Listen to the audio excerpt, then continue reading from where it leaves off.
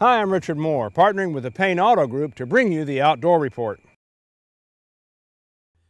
Hints of color are just beginning to blush the eastern sky as dawn breaks in the South Texas brush country.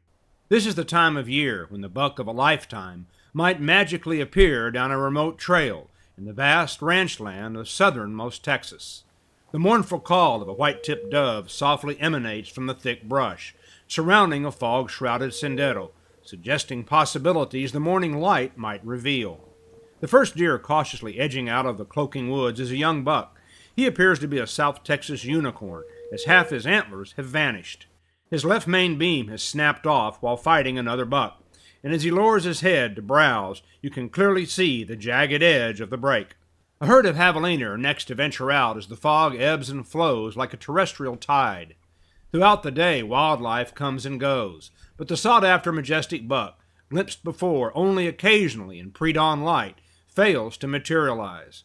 Wild mature bucks often become primarily nocturnal, rarely exposing themselves to danger in the light of day, and this one is exceptionally wary.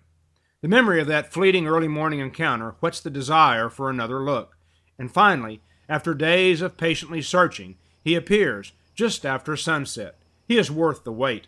With some 14 countable points and tremendous antler mass, he is the buck of a lifetime. He does not linger and slips back into the brush. You have to get up early and stay out late, but sometimes the wait is worth the effort. With your Outdoor Report, I'm Richard Moore.